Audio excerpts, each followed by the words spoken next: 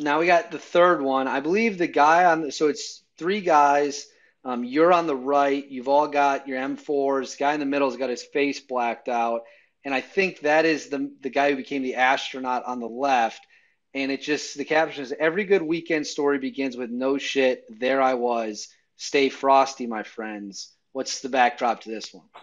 Yeah, so we had this was later on in the deployment, probably about midsummer, and we had just come back from a direct action mission. We bagged a couple bad guys, and then we brought a couple prisoners back. That was at the detention facility, and it was early morning, like a lot of our ops were coming back early morning, and it was myself and EOD Nick, guy in the middle was our bomb guy, and then Jonny Kim is the other guy.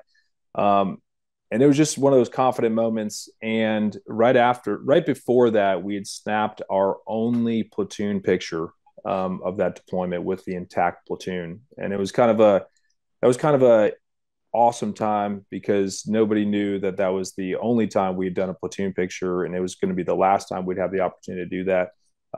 So I just remember that fondly because Johnny and I were both medics in Charlie platoon. He was the lead navigator. We were both snipers together, and just a lot of great stories with him. And really happy for his success. He's absolutely crushing. He's a great representative for the SEAL teams. Absolutely.